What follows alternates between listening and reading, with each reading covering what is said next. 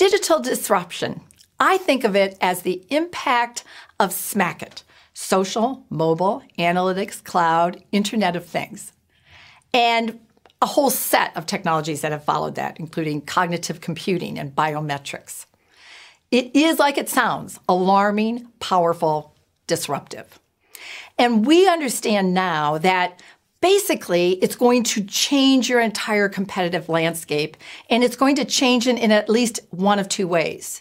Either it will disrupt your customer relationships and new companies will come in and provide much better customer engagement, customer experience than you are with your products.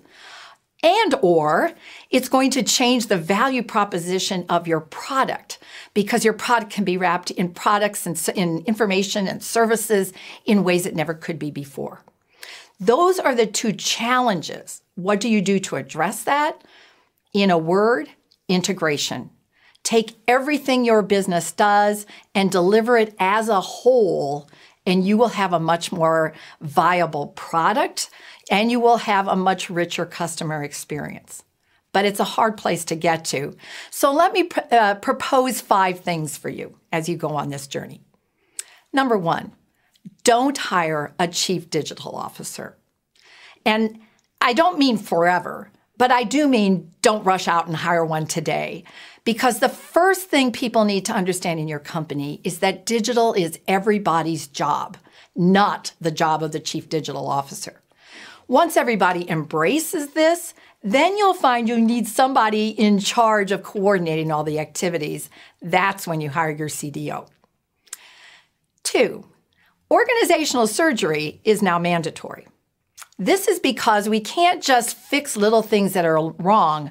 We have to completely rethink how we do business. This will mean more empowered people. It will mean much more synchronization of the organization's activities. No more silos.